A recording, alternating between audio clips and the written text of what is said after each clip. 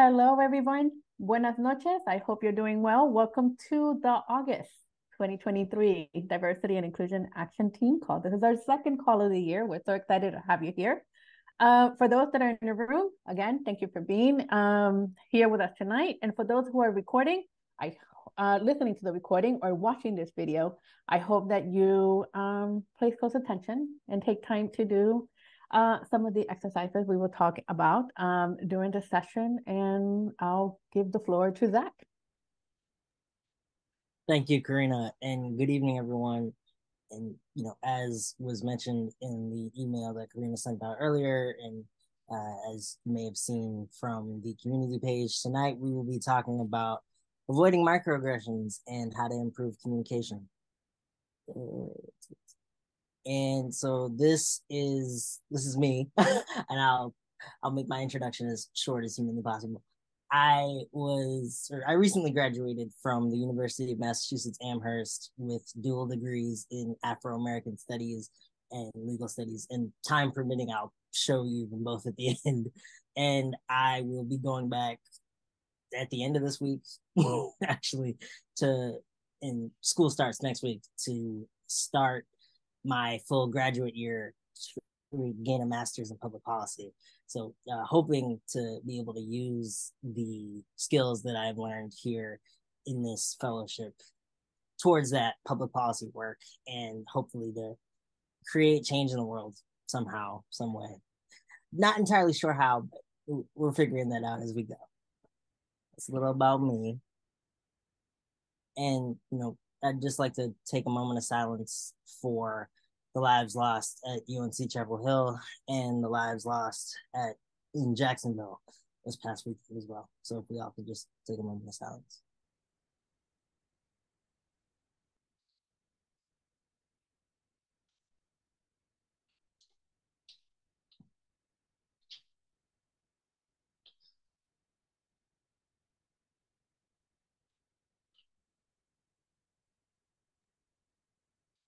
Thank you. And so in terms of what we're going to cover tonight, I kind of split them into three separate sections. And I mean, you can read them for yourselves. And I mean, I'll also just read them for those that might not be able to see them as clearly. That first section is being uncomfortable. And, as it says, for our white audience, you may be uncomfortable at certain points throughout the presentation. That is okay. And, that is just in particular, geared towards any discussion of race and racism or race and ethnicity and things of that nature.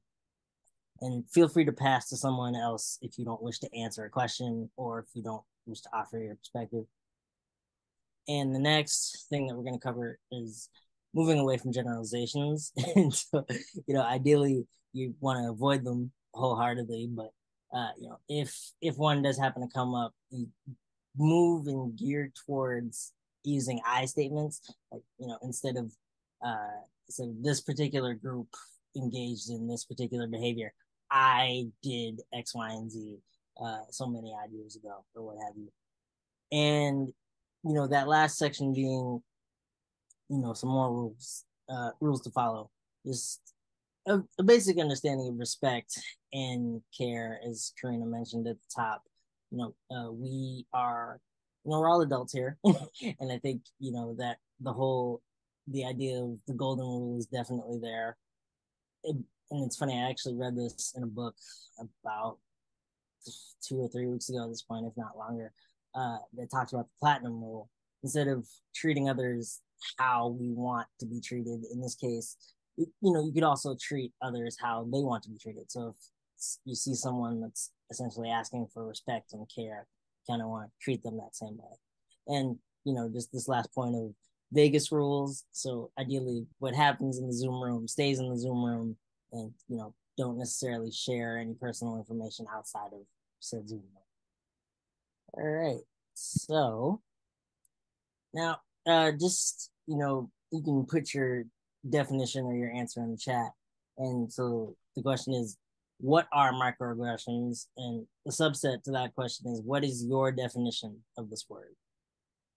So I'll give you all a couple of minutes to put definitions in the chat.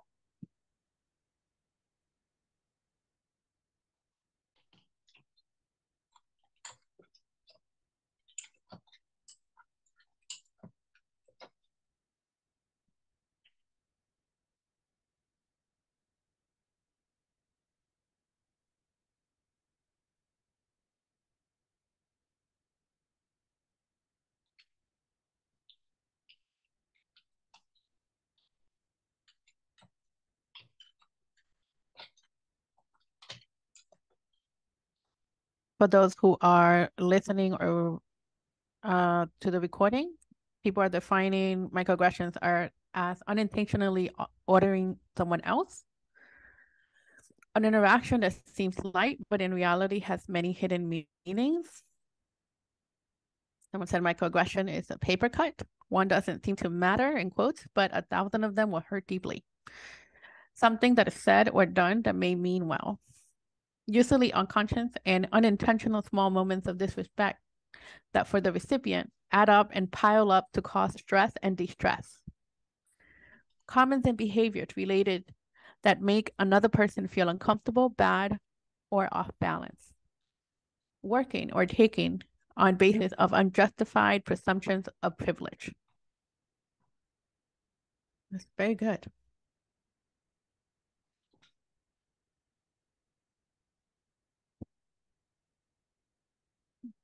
And another comment that imply that someone doesn't belong, in quotes, here.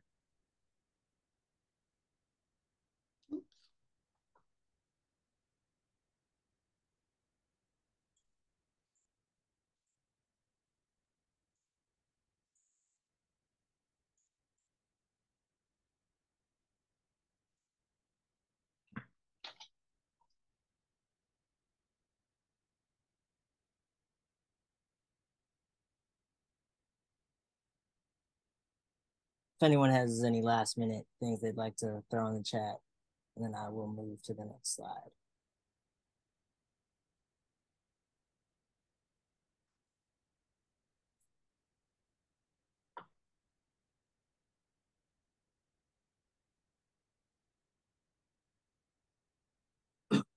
Excuse me. So a microaggression defined is a statement, action, or incident regarded as an instance of indirect, subtle, or unintentional discrimination against members of a marginalized group, such as a racial or ethnic minority.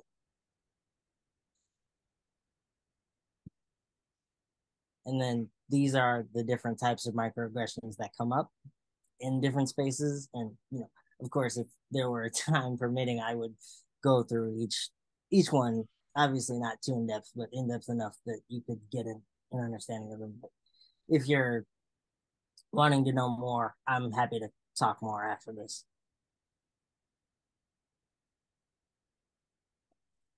And now we're just going to go over some examples that have come up both in and out of different parts of the organization.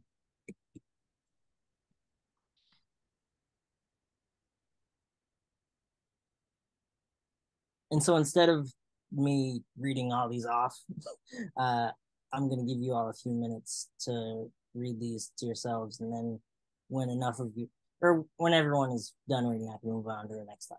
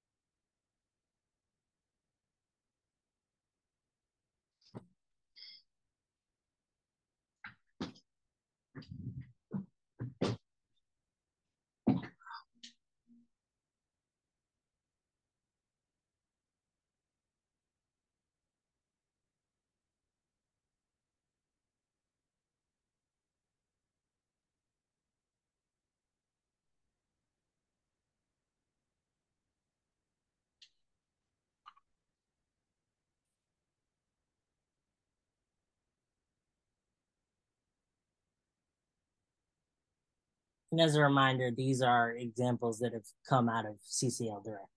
So.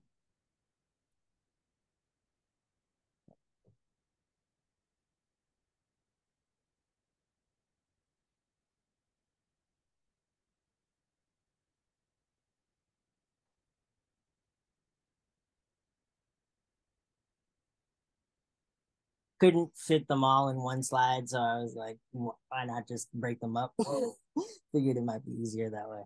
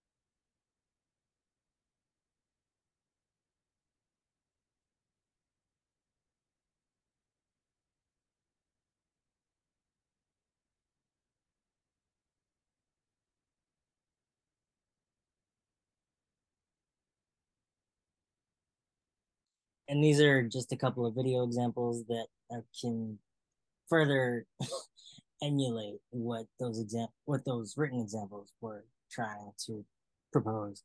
So give me 1 second. I might have to pop out a slideshow.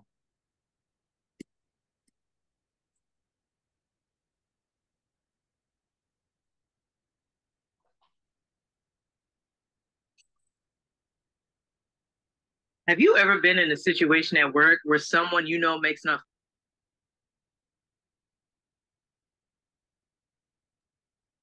The voice went away, Zach.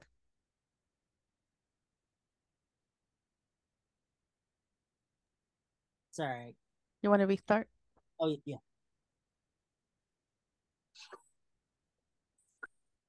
Have you ever been in a situation at work where someone you know makes an offensive remark about a coworker's identity? Hi, my name is Dr. You can't unmute your, oh, sorry. Hey, Zach, you can't unmute because you have to show your audio for your video. Or you could just share your audio. Right. Got it. In the new share button, just hit new share. You don't have to unshare. And at the bottom left, hit share screen and then just submit again.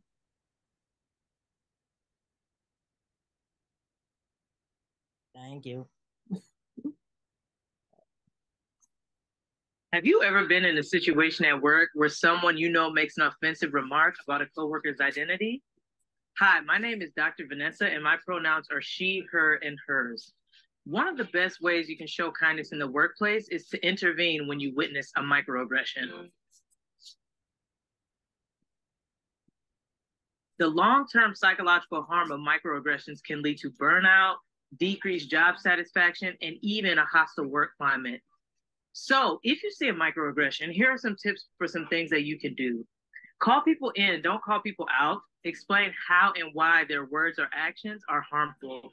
Differentiate between intent and impact. Emphasize that while the intent may not have been to offend, the impact on the person who is harmed is what matters. For more tips like this, be sure to check back here for more videos.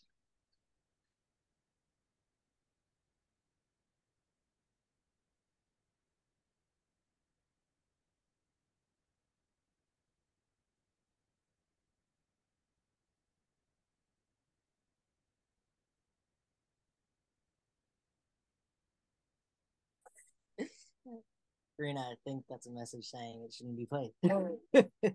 All right, that's okay. What we'll do is we'll leave that one for last. Yeah. And we'll just continue with the presentation. Basically, that video for everybody's like a little bit of background. We found a video where microaggressions, and we wanted to share as an example of like what if these microaggressions happen to white people, and someone had actually made a video. So we'll show it to you when we get to the end of the discussion time. Go ahead. And so here comes the discussion portion, whether it be in the chat or whether it be out loud, unmuted. And the question, as it says, is where have you found examples of microaggressions at CCL?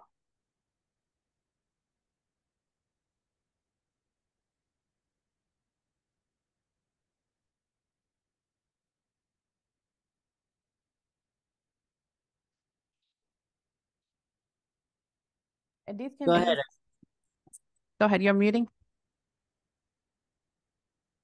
Yeah, thanks. I was about to go into a lobby meeting with some people, and one of the people in our group was from an African nation originally, and the official language of that nation is English, and he got a compliment for how good his English is.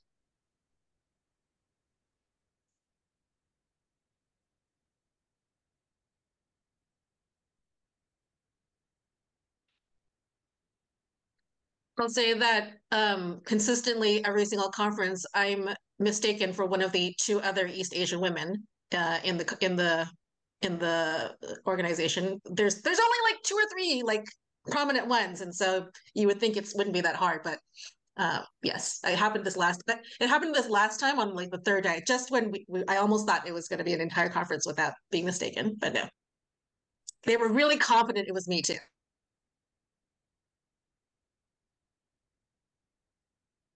Go ahead, Ellie. I was in a meeting where someone made a joke, not a lobby meeting, but someone made a joke about uh, Columbus Day turning into Indigenous Peoples Day. And after the joke was, or while the joke was being made, I started to feel weird.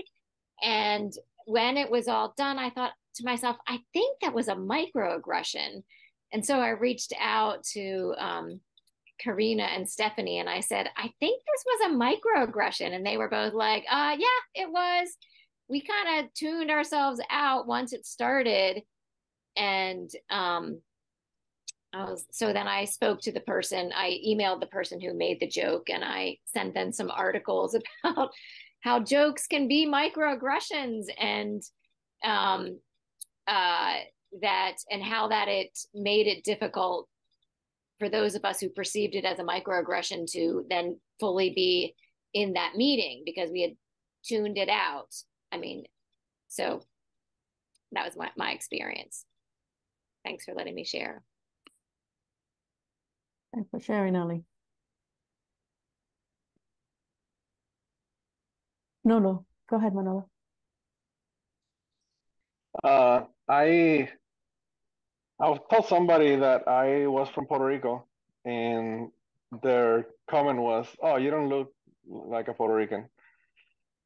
And and usually when that happens, I confront the person and I say, "Okay, so what do you think a Puerto Rican is supposed to look like?" Oh, you're bold. And of course they don't want to tell you it's because they think they're supposed to be brown or black or whatever, you know. And they're like, "Oh, well, I don't know, I don't know," and and usually that's what they say. But I try to confront people to teach them a lesson that that is not something that you say to somebody, you know. But yeah, I've been told that I don't look like a Puerto Rican, and also I've been told that if I am a citizen now because I married somebody from Kentucky, which that's just terrible because that just tells them that, or tells me that they don't know anything about Puerto Rico being part of the U.S. So.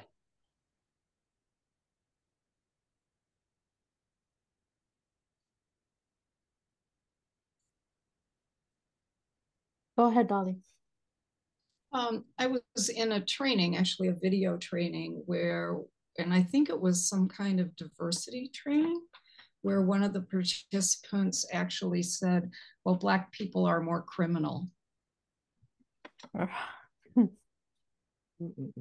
Oh, I don't think that's a microaggression. That's a macroaggression. To comment like that, you know, it's terrible. there are different types of microaggressions that we haven't even begun to touch here. Man, that is Mm-hmm. what a comment. Yes, what a comment. Minerve. Yeah, I'd still say I would relate to the, well, getting comments about I'm so surprised you're so well spoken and articulate. Like, what is that supposed to mean? So yeah, those are pretty much the main ones. Or assuming that there's like a certain genre of music I like just because I'm Black, but that's not. It's just a generalization. So yeah, that's also one of them I've encountered within CCL, or automatically being volunteered for, I guess, something that has to do with Black culture, when really we're not a monolith. It's like, okay, there's there's a specific demographic that might live in California, and I'm the one that they look to kind of solve the issue. But I'm from Florida. I don't know anything about California other than Hollywood and movies, and that's it. So yeah.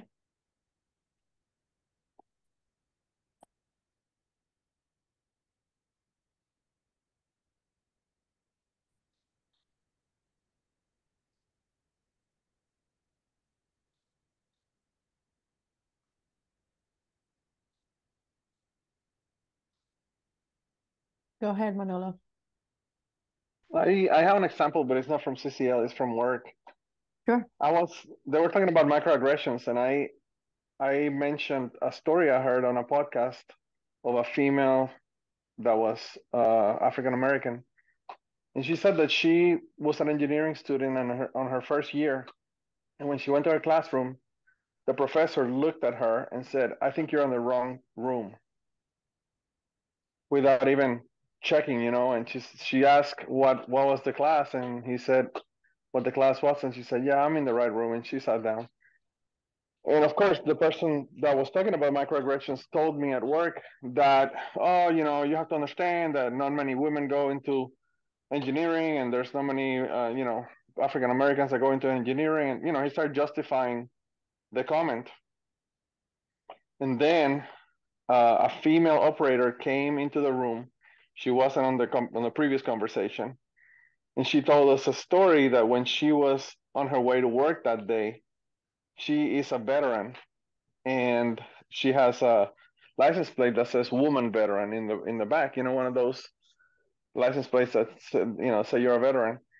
And she said that she was with her cousin, and somebody that was pumping next to her came to her cousin and thanked him for his service, assuming that he was the veteran and not her.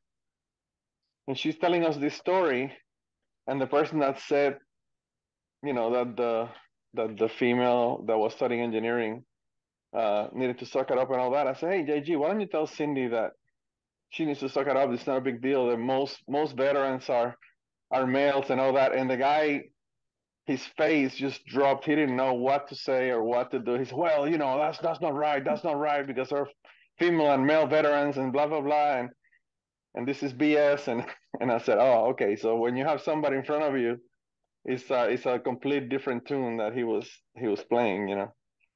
But I thought it was pretty funny that he didn't dare to say anything to her face about that microaggression.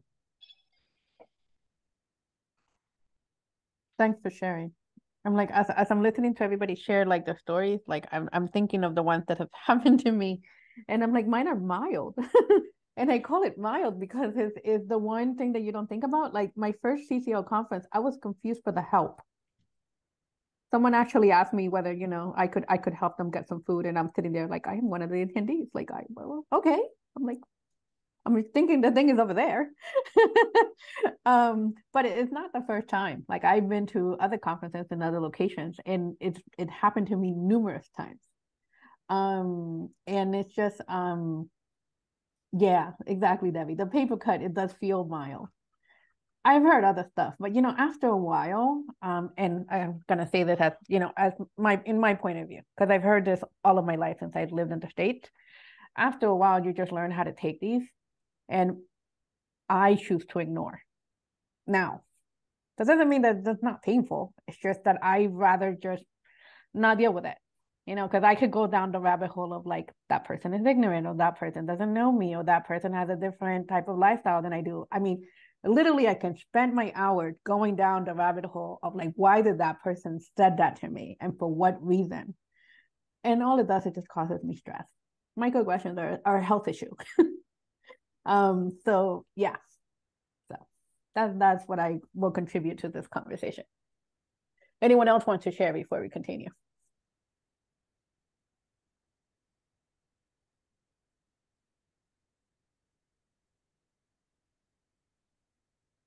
Jack, go ahead, Jack.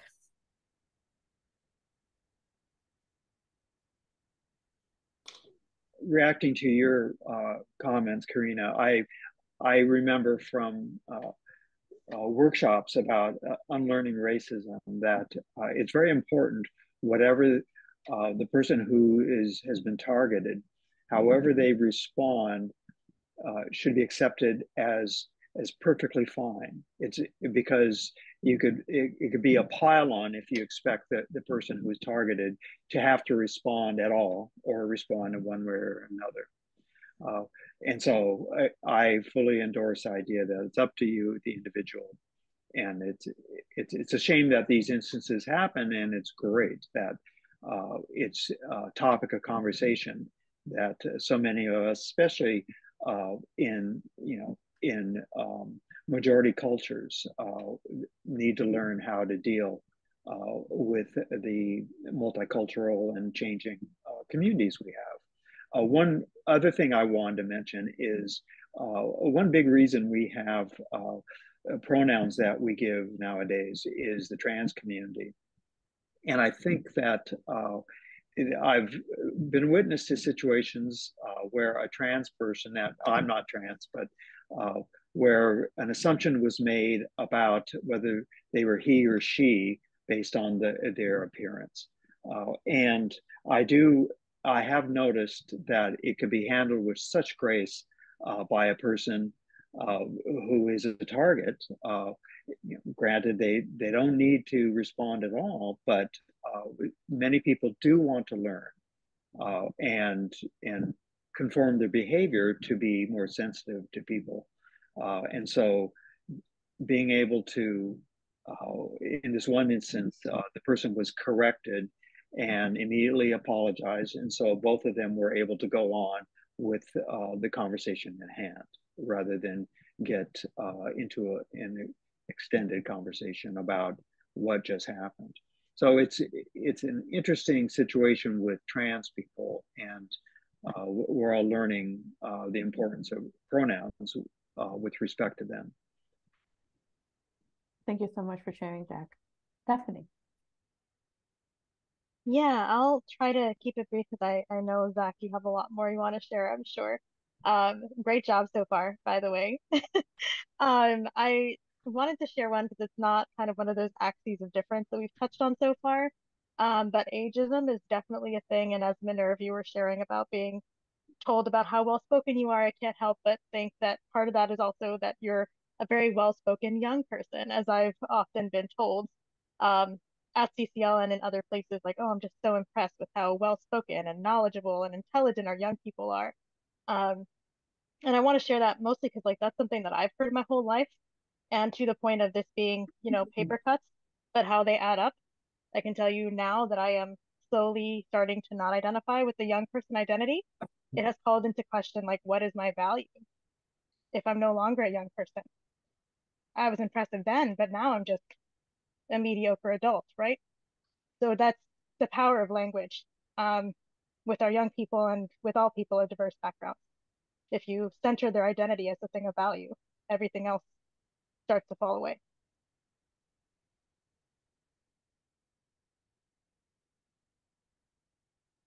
I felt that, Stephanie.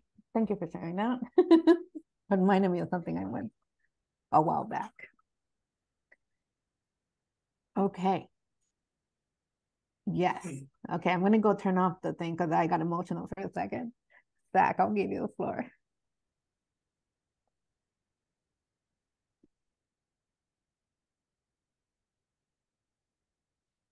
Thank you all for sharing, and I apologize. I might get a little emotional here myself. You know, quite a few of the examples that were written in the previous slides came from some of my experiences at this past June conference, but as well as experiences that have been told to me and have been shared. And it's one of those things where for someone that identifies clearly as Black, obviously I can't take this off, but that someone that is Black, that is queer, that has disabilities, that encompasses all of these identities, going into predominantly white spaces for me has not been easy. And and yet, I mean, I do it not necessarily because I want to, but I do it because I feel as though I need to make the space better. I need to make the space safer for those that come after me. And I often ask myself why, why I kind of torture myself by going into these spaces, why I decided to stay at my predominantly white institution for graduate school instead of going to a HBCU or somewhere else, or even going abroad. And Zach, could you connect yourself a little bit closer to the mic? Sorry. And Thank you. Of course. And it's largely because it's the devil I know. And that might feel like a cop-out. And in some cases it is. But it's the truth. It's the devil I know. And it's because I'm familiar with those surroundings, and it's because I know the players and I know the game. You know, going into a new space, it takes me a while to figure out what the game is. It takes me a while to really understand how I can conduct myself, and where I need to code switch, where I don't, and how to how to really do that on a day-to-day basis. And it's exhausting. Even tonight, I was thinking about how to present this information, and I was like, okay, so am I gonna have to am I gonna have to put on my professional voice, or can I keep it a buck, and can I keep it real? And that is one of those tightropes that I walk almost every day. And I I don't do it because I want to. I do it because I have to, because it's literally about my survival. And yeah, and I don't know. It's mostly about trying to make change as profound as possible in a lot of these spaces for me. So thank you all for sharing. Sure. Hey, Zach, before we continue, Debbie wanted to offer a comment. Yeah, thanks. I was thinking about what you said, Zach, and one of the other activists that I've spoken to, a woman of color, she said something similar to what you're saying about needing to do the work. And I think I was reading about how, sometimes people of privilege really like being comfortable. I know I love being comfortable. I don't usually put myself in uncomfortable situations. And I was asking her, I was like, doesn't everybody want to do that? And she said, no, I don't have that option. If I want to do this work, I'm basically always uncomfortable. Like it's not a choice for her to be comfortable or uncomfortable. Whereas I can really easily choose to not put myself in uncomfortable situations. So it was kind of an eye-opening reality that not everyone gets that choice to be uncomfortable or comfortable. Thanks. Go ahead, Zach. Thanks for sharing, Debbie. Thank you, Deb.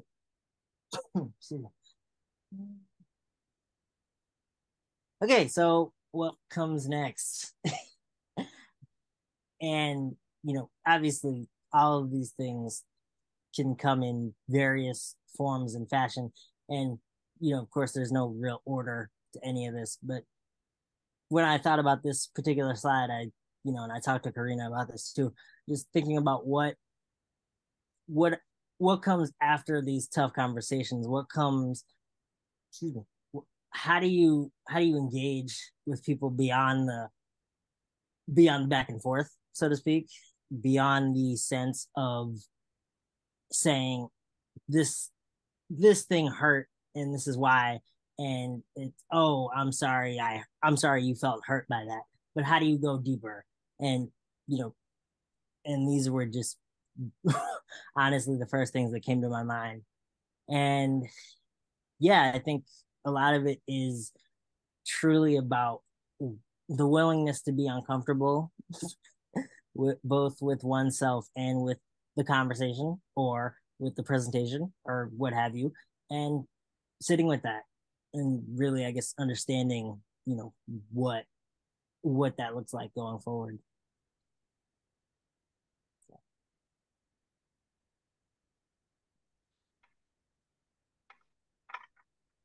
And this is a quote that I first heard, I want to say my first year of college, which I'm going to age myself a little here, 5 years ago.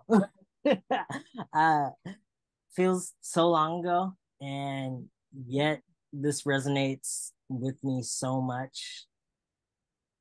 And I'm just going to read it and, take with it, take from it what you will. So, it is our duty to fight for our freedom. It is our duty to win. We must love and support each other, and we have nothing to lose but our chains.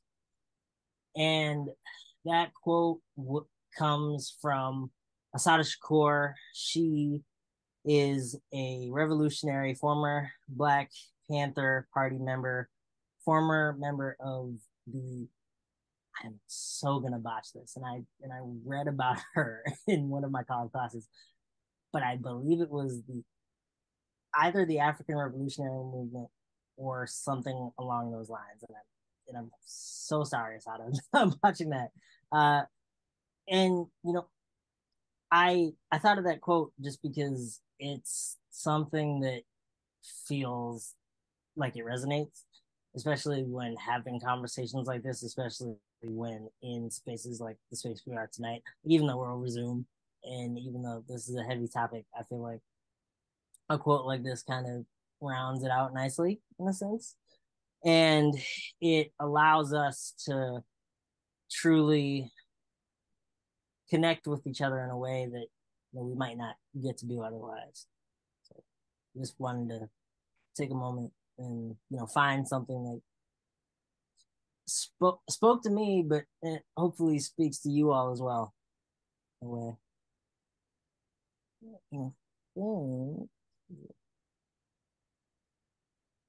And these are just some questions that I had for you all, and so you all can either you can ruminate on these answers, you can put some of the answers in the chat, you can unmute, feel free to do whatever makes you feel comfortable.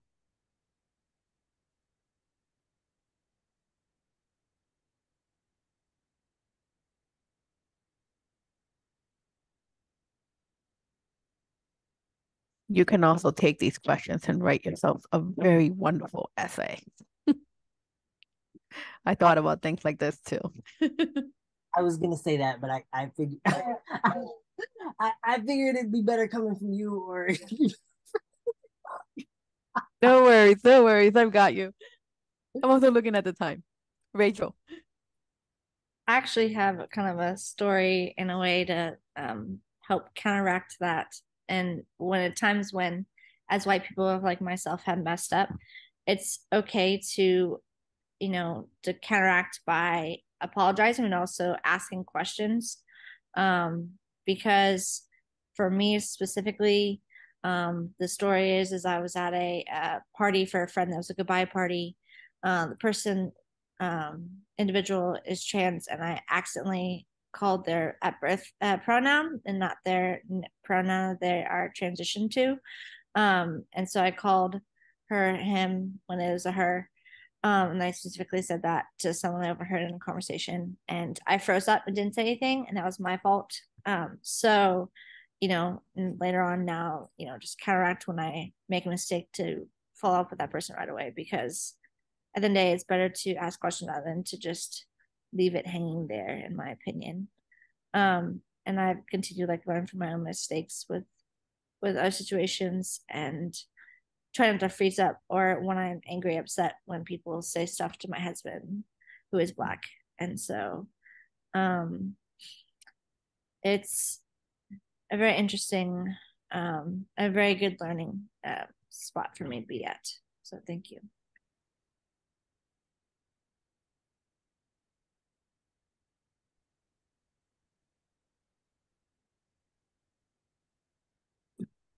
Excuse me, sorry. And these are just some last takeaways. I just had to look at what time it was, so I apologize for running over. But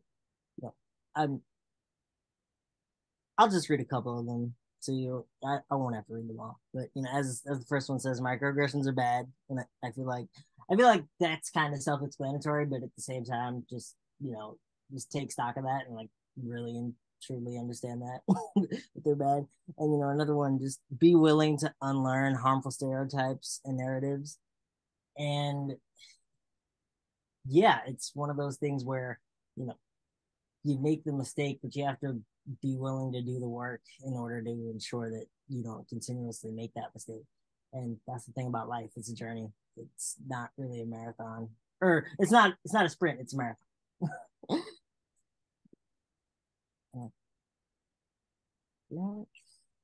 That is, oh yes, and before I forget, September 16th, which is about 3 weeks, right? Yeah, in about 3 weeks, our inclusion conference is coming up, and so shout out to Karina and the members of the inclusion team for putting that together. And in particular, shout out to Minerve for hounding all the speakers for real, for real. You did that.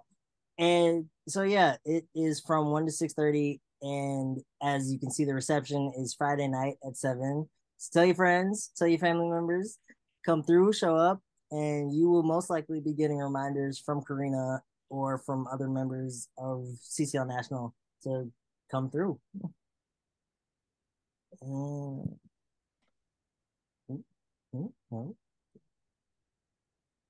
There it is. I was like, I'm waiting on your final words. Hey, wait, is this thing not working?